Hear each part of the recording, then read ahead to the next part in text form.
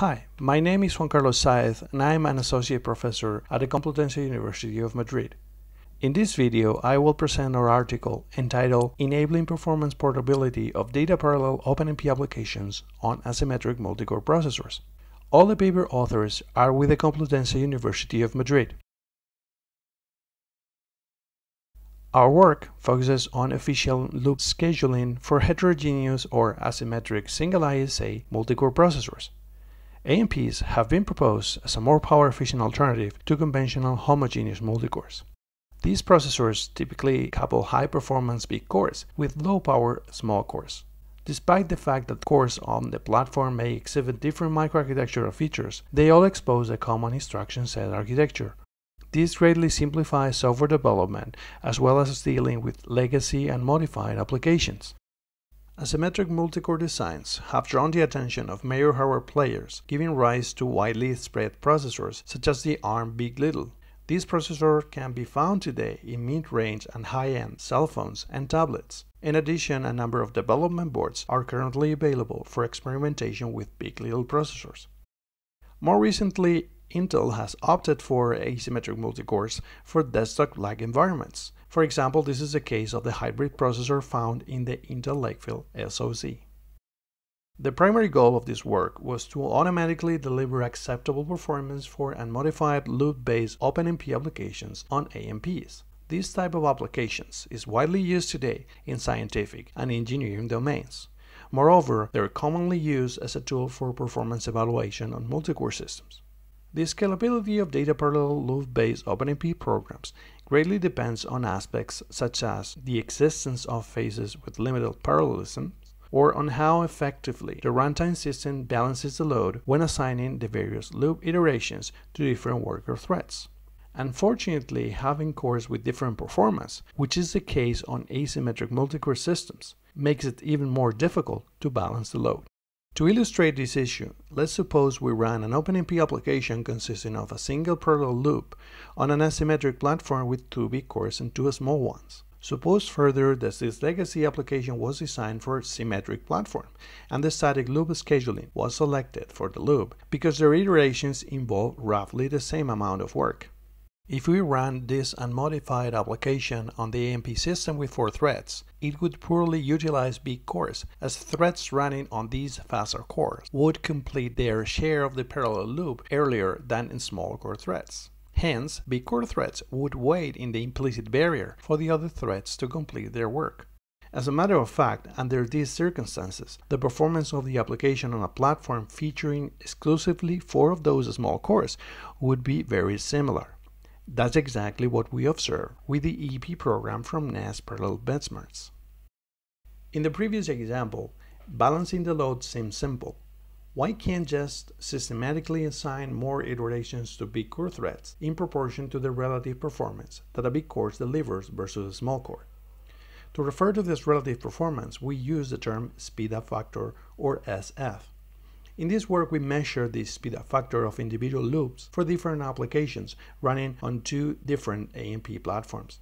We found that not only the speed-up factor is platform and application specific, but it may also greatly differ across loops. In particular, on Big Little platforms, the variation we observe for the SF is huge, even within the same application. This suggests that using a fixed application-wide SF to drive loop scheduling would be largely ineffective. To overcome this problem, we propose 8, a new set of loop scheduling methods that unevenly distribute iterations across worker threads. We implemented the various 8 methods in libcomp and make sure they can be applied to a wide range of programs without making changes in the source code. To use 8, however, applications must be recompiled, but the resulting binary may be used on different platforms with the same ISA. Our modified version of the runtime system automatically adapts to the platform, whether symmetric or asymmetric. After this brief introduction, I will move on to describe the design and implementation of 8, and right before concluding, I will proceed to discuss our most relevant experimental results. We created 3 loop scheduling methods for asymmetric multicore processors. 8 static, the first method, is meant as a replacement for the conventional static schedule on AMPs. 8 hybrid is a variant of 8 static, that overcomes some of its main limitations, which we will describe later. Finally, a dynamic constitutes an alternative to the conventional dynamic schedule. All methods typically assign a different number of iterations to the worker threads based on the core type they run on, and they do so by catering to the speedup factor of the loop, which is predicted at runtime. Notably, all 8 methods are designed assuming that the application runs with a number of threads that does not exceed the number of cores of the platform. Finally, it's also worth mentioning that there's no need to modify applications to use 8 methods or to configure their parameters. All that can be done conveniently by using environment variables. The implementation of all 8 methods reused part of the implementation of dynamic loop scheduling already found in libcomp. So we begin by describing it. For each loop, the runtime system maintains a shared pool of iterations remaining to be executed. When a worker thread runs out of work, it removes chunks iterations from the pool and then executes them. libcomp manages the shared iteration pool with a log-free implementation, which relies on 2 shared counters, next and end. The first counter keeps track of the next remaining iteration in the pool, whereas the other one indicates which is the last iteration of the loop. Stealing a fixed number of iterations from the pool comes down to incrementing the next counter atomically. This happened in the gomp iter dynamic next function, which was actually the one that we modified to implement our 8 methods. Our first proposed method, asymmetric, was designed for parallel loops where iterations had a very similar amount of work. As we saw earlier, when using the conventional static approach on AMPs, big core threads complete their share of the loop earlier than in small core threads, leading to ineffective utilization of big cores. Our goal with asymmetric is to make sure that all threads complete their allotted work, ideally at the same time. To make this happen, this strategy assigns k iterations to the small core threads and SF time those iterations to big core threads, provided that all available threads obviously complete all loop iterations. Specifically, this is the expression we use for calculating k. The main problem here is that the speedup factor is loop specific, and unless profiling is used, the SF is unknown at the beginning of the loop. Asymmetric determines the SF at runtime by using the method depicted in this figure. The runtime system tracks the amount of time that each thread takes to run the first chunk iterations of the loop assigned to them, where chunk is a configurable parameter whose default value is 1. The last thread in completing chunk iterations, usually running on a small core, is the one that calculates SF and K. Specifically, the SF is calculated with the ratio of the average completion time registered on big and on small cores. We use the term sampling phase to refer to our method for predicting the speedup factor. It's worth noting that the sampling phase is very efficient and has a log-free implementation. In particular, once a thread has completed the first chunk iterations, it will continue removing and executing additional iterations from the shared pool until all threads have actually completed the sampling phase. As a result, useful work is still done during sampling. In our log-free implementation for asymmetric, we use 3 thread states to control sampling as well as the distribution of iterations. In this state diagram, the bottom part of each state indicates how many iterations each thread removes from the pool when in that state. When a thread reaches the parallel loop, it automatically enters the sampling state. After running chunk iterations, it will enter the sampling waiting state and will remain there until all worker threads have actually completed the sampling phase, namely until the speedup factor has been predicted. Then the thread will transition into the 8th state, where it will be assigned its final share of iteration in this loop, which depend on the core it runs on. Note that in order to guarantee the right distribution of iterations, as explained earlier, we must remove the number of iterations the thread has already completed before entering the 8th state. While asymmetric proves effective for many loops, it may also introduce imbalance in some cases. This may happen when the predicted SF value is not representative throughout the loop. For example, we observed this was the case when running the EP application on one of our experimental platforms consisting of 4 big cores and 4 small cores. The problem here was that asymmetric assigned too many iterations to big core threads, making small core threads complete their part earlier, reducing scalability as a result. To overcome this problem, we created asymmetric. This loop scheduling method, or AMPs, schedules only a fraction of all loop iterations by using asymmetric. The remaining part is scheduled using the conventional dynamic method of OpenMP. With the 8 hybrid method, where the user may specify which fraction to use with 8 static, the goal is to try to balance the load at the end of the loop. If the predicted SF does not lead to a balanced iteration distribution, we can still assign work to threads that have completed their initial iteration assignment, thus improving scalability at the expense of a potentially higher runtime overhead. This figure shows the execution of the same application under 8 hybrid, where only the initial 80% of the iterations are scheduled using 8 static. By zooming in on the very last second of the execution, we can see that dynamic loop scheduling ensures a more balanced iteration distribution. For loops where not all iterations involve the same amount of work, the OpenMP standard offers, among others, the dynamic method. One of the main problems of dynamic is the overhead it may potentially introduce, and the fact that its effectiveness may greatly depend on the fixed chunk value selected by the user. Our goal with dynamic, the third method, was to build a good replacement for dynamic on AMPs. The idea was to let threads running on big cores to remove more iteration each time from the shared pool than threads running on small cores, thus reducing the potential overhead and leveraging the higher performance of big cores. Under dynamic, the user configures 2 parameters, referred to as the major and the minor chunk. The major chunk is what the loop scheduling method uses during 8 phases, where the loop speed factor is taken into consideration to let threads running on big cores steal more iterations than small core threads. The minor chunk, by contrast, is used in between 2 8 phases and at the end of the loop's execution. This pseudocode listing describes how a worker thread behaves under dynamic. The thread continuously removes iterations from the pool and executes them until the pool is empty. When in the 8 mode, which is active the vast majority of the loop's execution, the thread checks whether the remaining threads have already completed the previous 8 phase. If that's the case, the runtime system calculates the R factor, which denotes the progress big core threads are making relative to small core threads. Based on this R factor and on the core type of the thread, the next chunk is selected and the thread will proceed to remove and execute the corresponding iterations. This process continues repeatedly until a shortage of iterations is detected in the pool. When this happens, the dynamic scheduling method is engaged until the end of the loop's execution.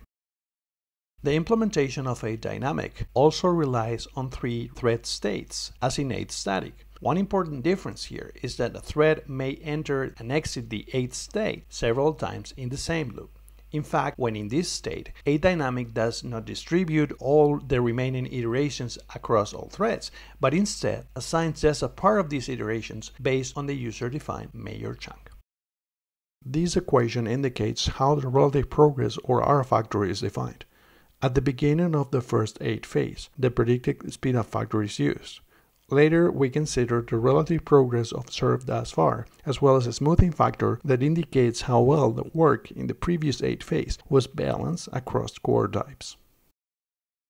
It's worth highlighting that in order to apply 8 without making changes in the source code, applications need to be recompiled with our modified version of GCC.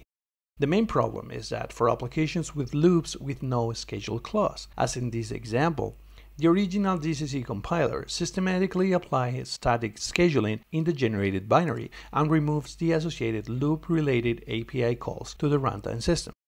With this default behavior, it is just not possible to switch to a different loop scheduling method at runtime. Unfortunately, the vast majority of loops present in the set of OpenMP benchmarks we use were subject to this problem. To address this issue, we modified the GCC compiler so that, in the event that the schedule clause was omitted, the default scheduling selected is runtime instead of static. After recompiling OpenMP application with our modified version of GCC, the compiler now introduces the necessary loop-related API calls in all loops, making it possible to select a different schedule by defining an environment variable. In our experiments, we use 2 asymmetric multicore platforms. The first one is the Odroid XU4 board, with features a 32-bit ARM little processor consisting of 4 A15-bit cores and 4 Cortex A7 small cores. The second platform we use is an Intel server system equipped with a Xeon processor with a Broadwell EP microarchitecture. We introduce symmetry on this platform by means of a joint reduction of the processor frequency and the duty cycle on 4 out of the 8 cores available, thus emulating cores with different performance. For the evaluation, we use 21 OpenMP programs from the NES Parallel, Parsec 3, and Rodinia benchmark suites. These programs were compiled on Linux with our modified version of GCC 8.3. In the experiments, we measure the completion time of each benchmark under 6 different loop scheduling methods applied to all loops in the program. Specifically for the conventional OpenMP methods, we explored 2 different thread mappings, referred to as SB and BS. Under SB, threads with higher thread IDs run on big cores, whereas under BS, big cores are reserved instead to threads with lower thread IDs. Experimenting with these different mappings enable us to isolate the performance improvement that come in some cases from running serial phases of the master thread or thread 0 on big cores, which are sometimes observed on the BS mapping. Note that the implementation of the various 8 methods always assume the BS mapping. Note also that in the charts shown later, we omitted for simplicity the results for the guided approach, since it systematically delivers worse performance than any other scheme across the board. We begin by analyzing the results obtained on platform A and using the default chunk and parameter values for all the loop scheduling methods. The results reveal that in some cases, the benefit observed over the baseline, static with SB mapping, comes primarily from running the master thread of the big cores, which allows the acceleration of explicit sequential sections that this thread runs. So the thread mapping mechanism used makes a big difference here. As for benchmark with parallel loops where iterations have a similar amount of work, 8 static and 8 hybrid clearly outperform static and deliver up to 30.7% and 56% performance improvements, respectively, over static. In many other cases, scheduling iterations dynamically clearly seems the way to go. In these scenarios, dynamic and adynamic bring the best results, and although they perform in a close 1% range for many programs, we can observe that adynamic is still capable of delivering up to 16.8% performance improvement over dynamic. On platform B, we observe similar trends as on platform A for most applications. However, on this platform, the overhead of the dynamic method causes substantial performance degradation for some programs. This stems from the fact that on this system, the relative benefit of the running threads on a fast core versus slow one is substantially smaller, so the overhead simply does not pay off in some cases. Adynamic is able to outperform dynamic here by 22% on average. If we take a look at the average improvements on both platforms, we can conclude that 8 static and 8 hybrid are definitely good replacement for static, with average improvements greater than 15%. As for adynamic, the average improvement over dynamic is clearly smaller on the ARM Big Little platform. To look deeper into this scenario, we measure the performance obtained under both dynamic and adynamic with a wide range of chunk values. The associated results on platform A illustrate that by looking at the chunk value that delivered the best result for each individual application, adynamic still improves static by 5.5% on average and obtains nearly a 22% maximum performance improvement. What is more important is that with adynamic, the performance is clearly less sensitive to the choice of the chunk value. To conclude, we should highlight that our work demonstrated that conventional OpenMP loop scheduling methods are largely inefficient for asymmetric multicores. To address this problem, we proposed 3 new symmetry-aware loop scheduling methods to replace static and dynamic. To use our proposed scheduling techniques without making changes in the applications, programs need to be recompiled with our modified version of the GCC compiler. Via extensive experiments on real AMP hardware, we demonstrated that 8 static and 8 hybrid constitute very effective replacements for static, bringing substantial performance improvement to unmodified applications. We also showed that adynamic outperforms the conventional dynamic scheduling method. As for future work, we plan to assess the potential of using the various 8 methods in different loops of the same application. We will also try to devise interaction mechanism between the runtime system and the OS to exploit 8 strategies in multi-application scenarios. Lastly, we will explore the design of variants of 8 to target other types of applications and heterogeneous platforms. Thanks for watching.